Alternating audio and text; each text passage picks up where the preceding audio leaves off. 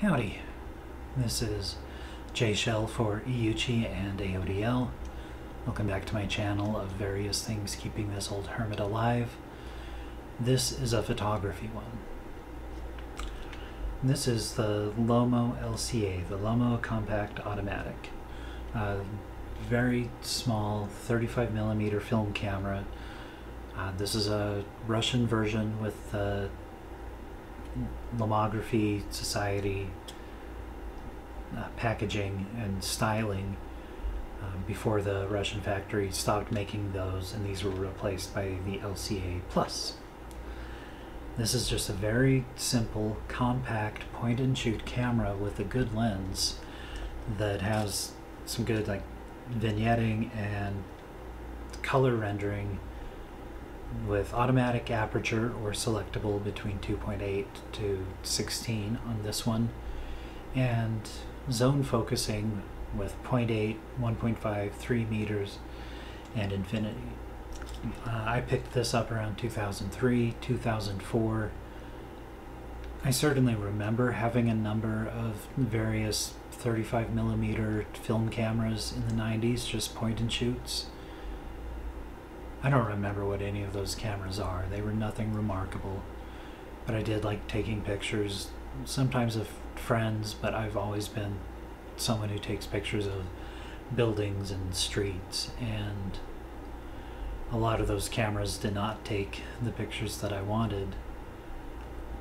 This one did, for being a simple point and shoot. This camera has attitude, and its kind of whole ethos is don't think, just shoot, have fun, take a picture and just capture something and see how it turns out.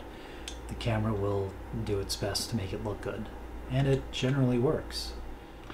When I was on a trip this past summer, I had my former Fuji X-E3 and my X Pro 1 as kind of my primary cameras, and I brought along the Lomo LC-A, the Lumix LX7, and the teeny tiny Pentax Auto 110 format SLR.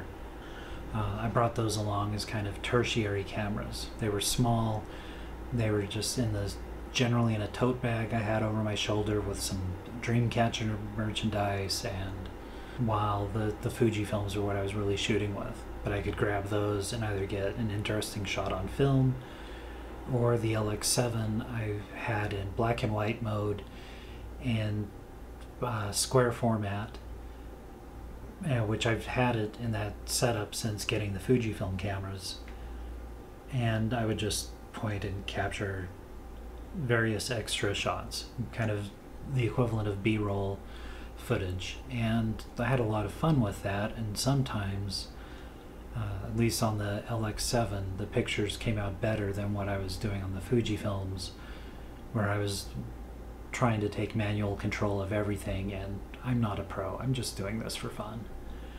And sometimes I notice just that attitude of that railroad bridge, which looks cool, snap, would sometimes just get better shots, and that railroad bridge looks cool, and me messing around with all these settings and slightly missing the focus, or slightly getting the exposure wrong because I don't know if I want it lighter or darker. And the idea of having cameras that are kind of just for fun, that are small, that can be those tertiary cameras along on a trip, or can be a pocketable camera I can carry around places where I don't want the full X Pro to be with me, really appealed. So this is the Fujifilm X-M1 with the Lomo LC-A 32mm art lens.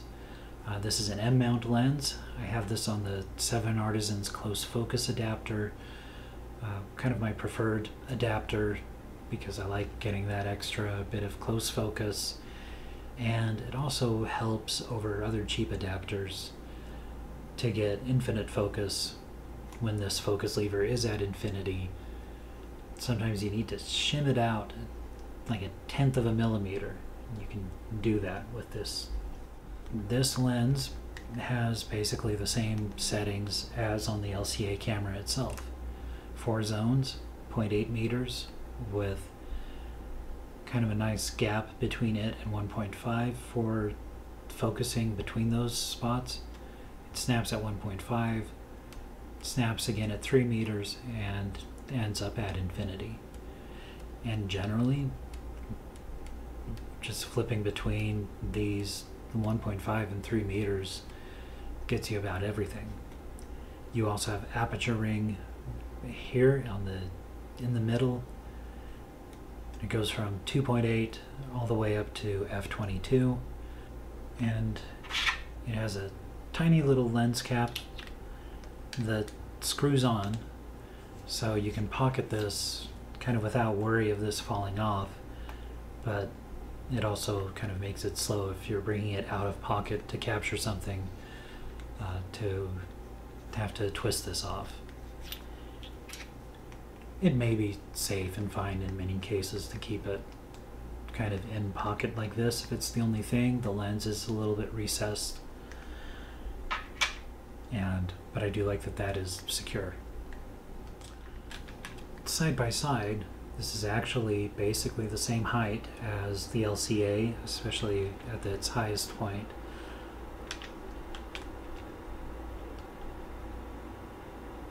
Just a tiny bit wider, about half a centimeter. The Panasonic Lumix LX7 is about the same size as that LCA. I think like the Ricoh GRs are in that same size range, if even a little bit more compact. But this, for an interchangeable X-mount lens, I think is about as small as you can get. With the X-M1, you get the X-Trans 1 sensor. Other than that, to get something this small, you have to go to the X-A series, which are Bayer sensors. I know the X-A1 is almost the exact same camera as this, but with the Bayer sensor instead of X-Trans. And if given the choice, why not go with X-Trans?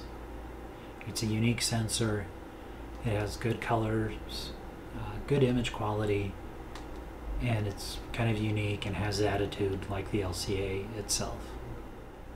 This camera is not a Miniature X Pro or XE1.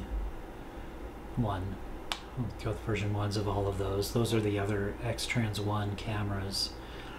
This is basically an entry-level camera. It is much more contemporary style with exposure, shooting, selection knob here, a general purpose knob here instead of the exposure compensation dial, although in most modes that's how this acts, but I miss seeing the actual exposure settings. For this setup, I generally like to keep it in kind of as automatic as possible and just use the focus and aperture. And I try to keep the aperture kind of locked when I'm out, knowing if I'm going out, just f5.6, f8. So in quick summary, before showing some photos and talking about them, I think it's really worthwhile to do something like this.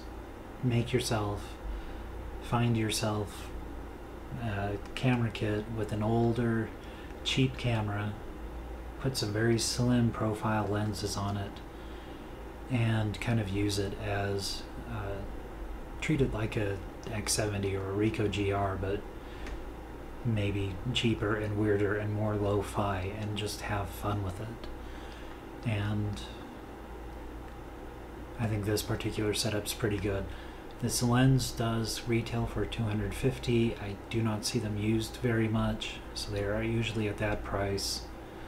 Combined with the XM1s in summer of 2022, this setup runs about $500, $550 in total. You can get XM1s for $150 to $225 US here in September 2022. I wouldn't mind Fuji releasing another super compact point and shoot or a super compact X-mount body with X-trans sensor. It does suck not having the viewfinder, especially coming from an X Pro with the wonderful viewfinder in the X Pro 2 especially. The X Pro 1's EVF is meh, but still, I do miss having that, but that's what makes this different. It's don't think, just shoot, have some fun, carry this in places where you might not carry your larger camera, and use lenses that have some character and are compact instead of trying to be perfect. Here are some pictures with this combination. These are not the greatest pictures, but this is kind of what I like to shoot. But this was also kind of just a chance to test this out and get some footage for this video. We start out with these cones. This is some sidewalk construction going on right next door, basically. This is about 8 in the morning, and I wanted to kind of just see the colors of these cones captured on the X-M1. This is using just the straight ahead Provia profile, all other settings at 0, shadow tone, highlight tone, color saturation, everything's kind of neutral, and just kind of what this lens captures onto this sensor. JPEGs straight out of camera. We see some decent depth of field with this stop sign and color capture. Better depth of field shown here with this sunflower, good detail, great color.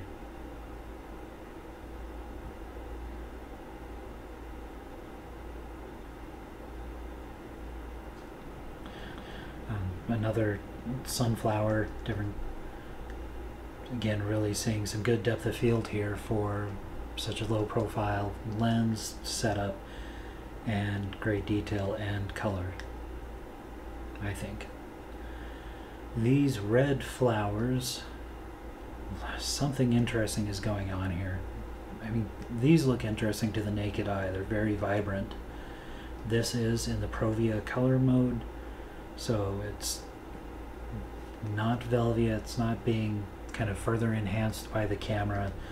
I do think this lens really, reds do tend to pop out on it quite a bit, and while not a compositionally interesting shot, the colors here, this does feel very Lomo to me. By comparison, this Ukraine flag, much more subtle colors, but still very vivid, clean, easy to kind of grab this focus and just shoot. Some black and white of that construction by me. You may or may not see there is a man laying down in there. I tried to shoot from the hip and I had hoped to catch the guy, but I totally missed the shot. I switched it back to color. Here we see kind of the infinity focus problem. I was not on the 7 Artisans adapter. I was just on, I think, the Photodiox basic adapter. And I had the camera set to infinity, but everything looks a little soft. And without looking through the viewfinder, focus peaking is only in the color white, and white focus peaking on a white building is kind of hard to see, and on an LCD in sunlight, on a back screen in sunlight, hard to see. A couple of more shots of the neighborhood back in black and white mode. This camera only has one custom setting, as opposed to like the 7 of most Fujifilm cameras, but I find that kind of nice, and I've started treating this like I treat the LX7, where the main mode, or one of the main modes, is square shooting, black and white, using kind of a dramatic monochrome recipe from Fuji X Weekly that was made especially for the X-M1. Some flowers in black and white, but showing kind of the different shades of green as captured there. And these color flowers, the exposure compensation here is up a bit high, so this is brighter than it should be, but I wanted to try to capture the colors. Back to black and white, looking at this man walking. I did zoom in, I've got the focus on him just right. This is a very dramatic black and white set. We deliver for you. I was happy to capture this call your grandma bench and have kind of the right light to get it, even though it's very blown out in the background. This people crossing the street is just, it's just that. It's not really meant to be a remarkable picture, but I really took this one for the color and just kind of to show that orange with that shirt. We are now in ASTIA profile, which does have slightly richer colors, but is not as nearly as saturated and rich as the Velvia mode. But this is what I think the X-Trans1 does seem to capture really well. I don't know, I like how it captures shirts. And finally, here again are some flowers, and this was really to try to see the colors of this setup. This is still ASTIA. You see the greens, lots of different shades of green here of a lot of different plants. All of that showing up very vividly, and these red, pink flowers really popping out. This is actually still in shade, but I think this is kind of a good showing of what this lens and this sensor can do. This is straight out of camera, and I don't know, it is rich and fun. Good shadows, good little bit of everything.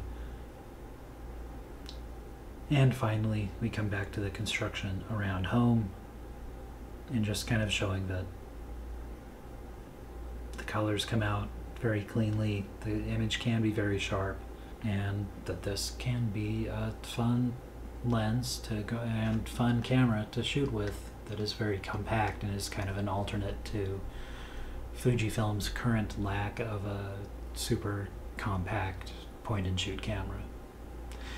It is manual, you do have to manually focus, but with the zone focusing it's fairly easy and it's fun.